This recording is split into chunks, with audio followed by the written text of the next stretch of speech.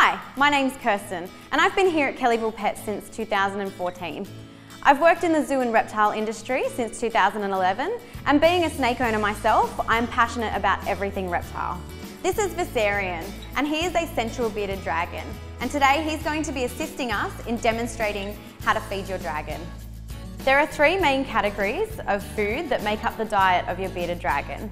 They include fruits and vegetables, live food, and supplements and processed foods. The diet of hatchling and juvenile dragons should consist of 80% live food and 20% vegetables. The diet of an adult bearded dragon should consist of 60% vegetables and 40% live food.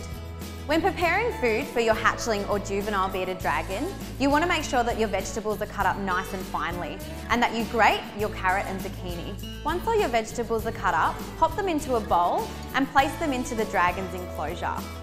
Your dragon will help themselves to it when they're ready. You want to be offering your vegetables to your dragon every day. There is processed foods available for your bearded dragon, like this lizard food here from VetaFarm. It is a good idea to mix VetaFarm's lizard food through your vegetable mix, as it is a great source of nutrients, vitamins and minerals. Live food will make up the majority of your bearded dragon's diet, starting with treats such as your mealworms and your silkworms, as mealworms are quite high in fat and your silkworms are only seasonal. The majority of your bearded dragon's live insect diet will consist of wood cockroaches and crickets. To get the most out of your crickets, it is recommended to use a cricket keeper. A cricket keeper is an ideal place to house your crickets and also prolongs their life. It allows you to feed them and is well ventilated to keep the crickets cool. As it is made entirely of plastic, it's very easy to clean. Along with the correct UV lighting, a sprinkling on the live food with VetaFarm Multiple Dust will help prevent metabolic bone disease. This dust can also be added to your vegetable mix. Just see the package for dosages. The dark tubes inside the cricket keeper provide an ideal hiding place for your crickets. They are removable for easy feeding and stop your crickets escaping into your house.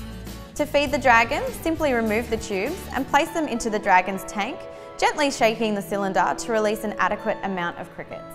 You also need to keep in mind that your live insects should be as small as the distance between the dragon's eyes. Live insects should be fed to hatchlings and juveniles at least 2 to 3 times a day. Once they reach adulthood, you can start feeding your bearded dragon once every 3 days. There is no specific amount of live insects that you should be feeding your bearded dragon. However, a good handful will do the job. By providing all of this to your bearded dragon, you are creating a balanced diet which will help to keep your dragon happy, healthy and prolong its life.